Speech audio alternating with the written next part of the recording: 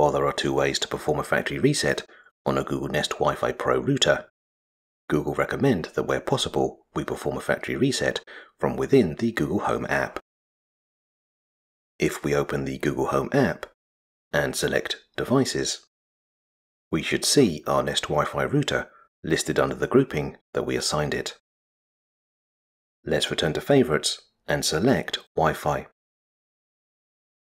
Within the Wi-Fi panel, we will find a number of options, including Network Settings.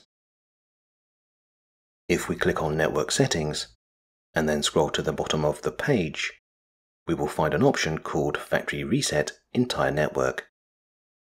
Let's select Factory Reset. When performing a factory reset, we will remove our wireless network from the Google Home app. We will also wipe all settings from our Nest Wi-Fi router and any wireless access points that we may be using as part of a mesh network. Let's select Factory Reset. Our router will now begin to perform a factory reset. So while our Nest Wi-Fi router has been removed from the Google Home app, we will need to wait for up to 10 minutes while our physical hardware is reset.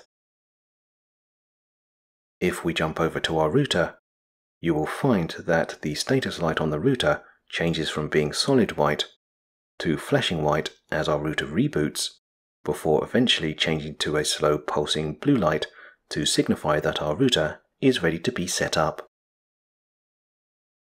It is also worth noting that while the router is performing its factory reset, you should not remove the power from the device. Instead, if you are looking to reset up your router or switch it off, you should wait until your router has been removed from the Google Home app and its status light is slowly pulsing blue.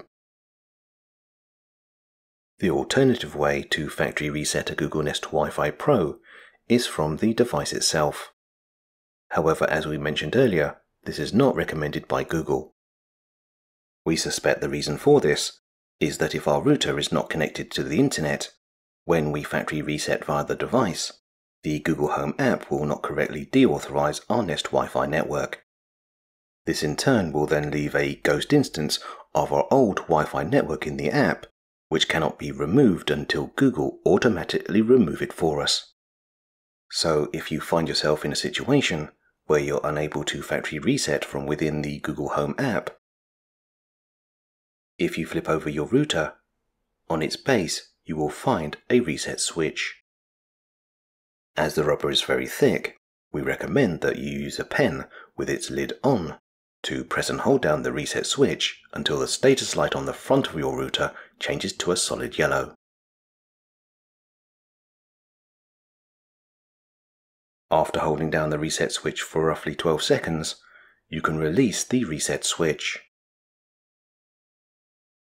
Your router will now perform a factory reset and instruct any Wi-Fi points on your mesh network to also factory reset.